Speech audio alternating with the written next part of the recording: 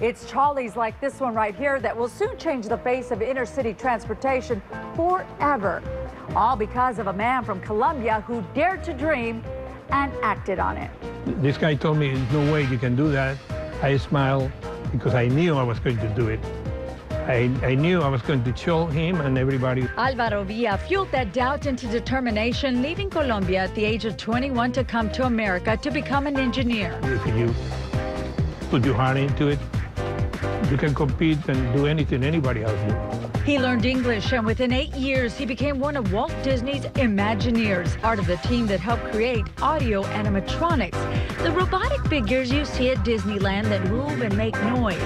Then Villa got the aspiration to work for himself. You're working in something that's impossible to do. Villa, already used to the naysayers, proved them wrong yet again by starting his own company, AVG Productions. And now he's the CEO of TGIM, the world's only manufacturer of pollution-free and self-powered streetcars. There, he has the help of his youngest son, who just might continue the family legacy.